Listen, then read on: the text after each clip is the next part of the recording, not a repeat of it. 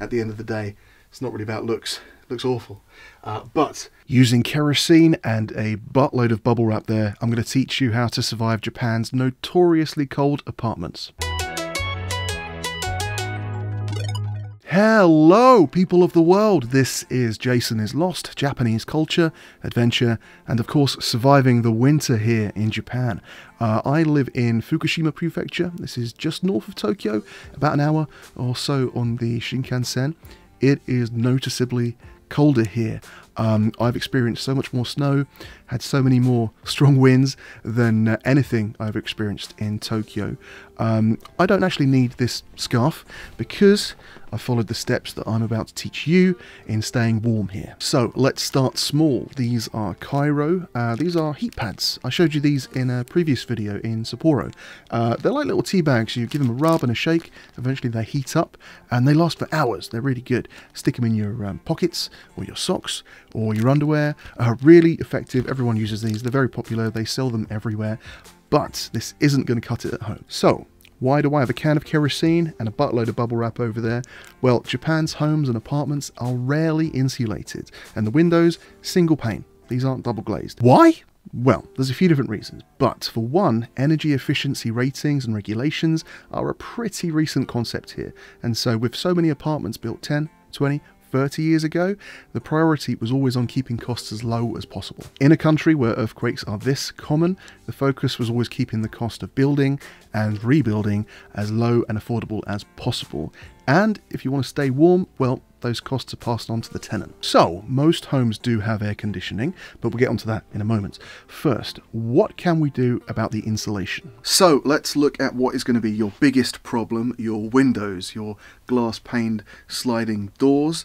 They're going to be huge, they're going to be not double glazed, and it's going to be a really awful time with the glass acting as a giant ice cube, putting you through a lot of cold and misery. So, what have I got going on here? Curtains. You'll probably move into a place, turn up and not have curtains already there. I had to buy these. Luckily the curtain rail was already there, so that's fine. These windows, these doors are so huge it doesn't align to a typical pair of curtains. Could not buy a pair to fit this size, so I had to buy one really big curtain twice, and that created the pair. They're too long. They're really big, but it was the only way I could do it. And these are pretty cool. There's all sorts of places where you can buy curtains. Next, you might not have shoji. I do. It's very cool. It's a very nice aesthetic.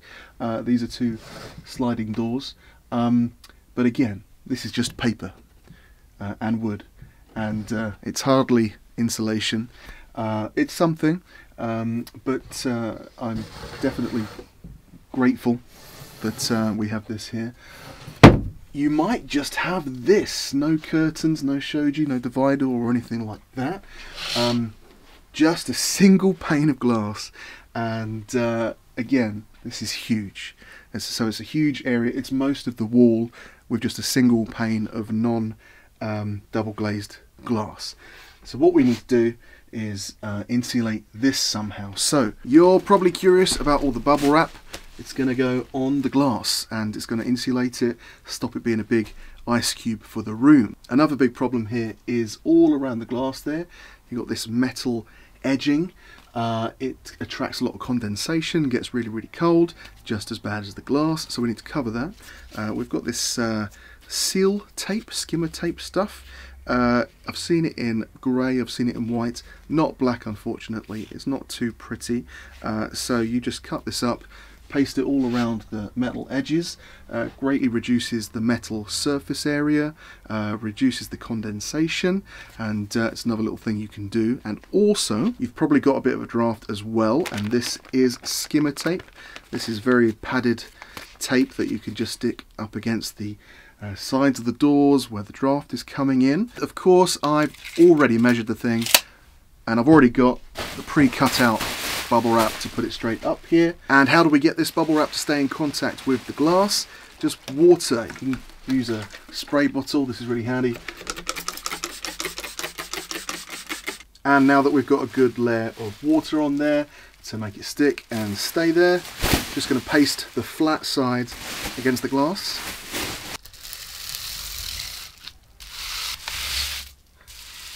There we go, wonderful. That's just sticking there. I'm going to use a bit of tape at the top and the sides, the bottom, just to secure it a bit more. But this is a really effective insulation. All of the air pockets act as a little barrier between the cold of outside and secures the room a little bit more, which is really cool. You're going to have some air bubbles. You're not going to get it perfect. You could spend ages if you want leveling it all out and making it look pretty. But the whole solution at the end of the day, it's not really about looks. It looks awful. But for the cold in Japan, this is really, really, really necessary and really useful. But on top of all this, we also have the front door. As you're aware, apartments in Japan can be very, very small, sometimes just a box room that opens out onto the street. My apartment could be considered one long room. I've got some wooden dividers that slide back and forth in the middle, and they can separate it into two. I've got my wood-floored room here, got the bathroom, mostly storage, the kitchen, cupboards and stuff. Then I've got the comfy room, that's tatami floor, my bed's in there, that's where the AC is, that's where my kerosene heater is, that's the nice comfy warm room. But slide back one of the panels, step out into here, freezing cold, because this door opens straight out onto the street. And it's metal, big chunk of metal, it's getting all the weather, all the cold from outside, turns into an ice cube and freezes this place, basically. You're also going to get draft around the edge, through the post box.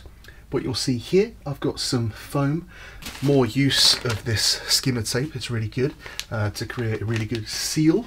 It's a bit tight to close when you first do it, but it gets used to it. And we're just going to do the same thing here, get some water on here. Right, excellent. I'm going to give this a little bit of a taper and clean it up, bit of tape on there, but it's going to make a world of difference.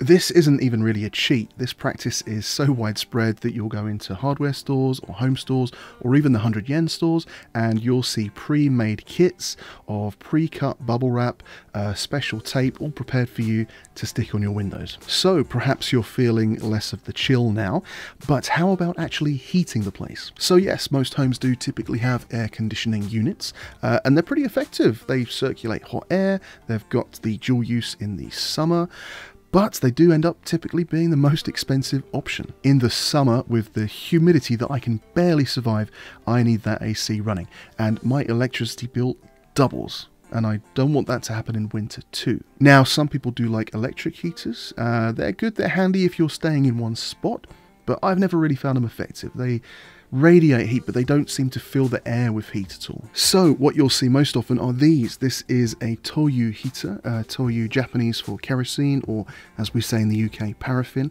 Really effective. It's got a fan inside that blows out the hot air. Really, really good. Much heavier than I thought it was. Now, most important is that you keep this thing ventilated. This is burning fuel. If you're using it in short amounts and it's near to the extractor fan, that will probably be fine with the extractor fan there. I keep the heater quite far away from the kitchen area, so what I'd recommend is actually cracking a window, leaving a window open a bit. That sounds counterintuitive with the cold, but that's how effective these heaters are. They counteract any chill or breeze coming in with that necessary fresh air. Having said that, I was definitely a little apprehensive about keeping flammable fuel in a can and using it in my apartment. So here is my toyu heater, my kerosene heater that I found in the cupboard.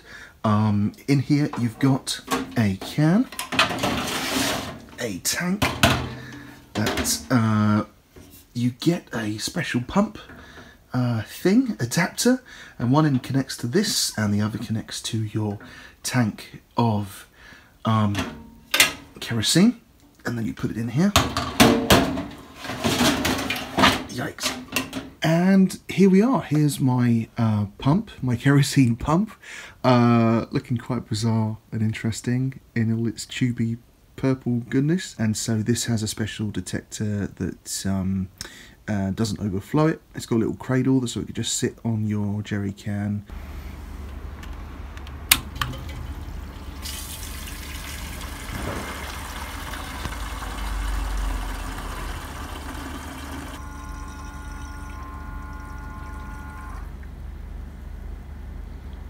And here we are with the tank full.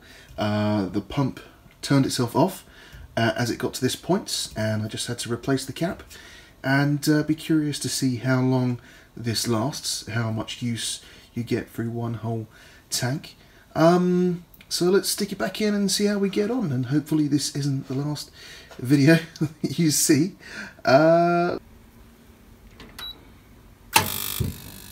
There is a noticeable smell for sure, absolutely when you're handling the kerosene and filling it and stuff, and a little bit when you turn the heater off. You've been burning fuel, so it lingers a little, but honestly you get used to it, and it's such an effective heater, it kind of makes up for any of the minor points against using it. And for the toyu itself, you just take your can to the local petrol station, or gas station, sorry, or hardware store. They have the pumps as well.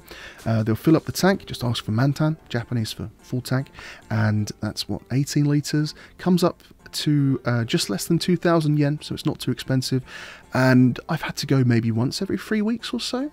I find it affordable, really effective heater, definitely recommended. And lastly, if you've made it this far into the video, I'd always recommend a pair of slipper boots. Slipper boots are awesome. I've been wearing these the whole time. Highly recommended. So there we are for today. Thank you very much for watching. I hope you enjoyed the video, and I hope I've helped you warm up a bit and survive the winter. And as always, I'm looking forward to hearing from you. What tips do you have for surviving the winter where you are? Please let me know in the comments below. I do look forward to reading them, and I respond to everyone. After clicking that like button below, please make sure you head over to twitch.tv/JasonIsLost and give me a follow. We're going to be building Gundam, playing games, we're going to have a lot of fun. Do make sure you check me out there. And if you're in the position to support the channel, please do check out the links below in the description. Patreon, Coffee, all of that stuff. I greatly appreciate your help. Thank you. So stay tuned for more videos about Japan and my life here, my adventures, my traveling, of course building Gundam and looking at odd toys and all sorts of novelty stuff. I have a lot of fun here, and I hope you will too. Do check out my other videos. I'm sure you'll find something interesting or informative. There's all sorts of things on there. I'll leave it there, but I look forward to seeing you again in the next video. Bye.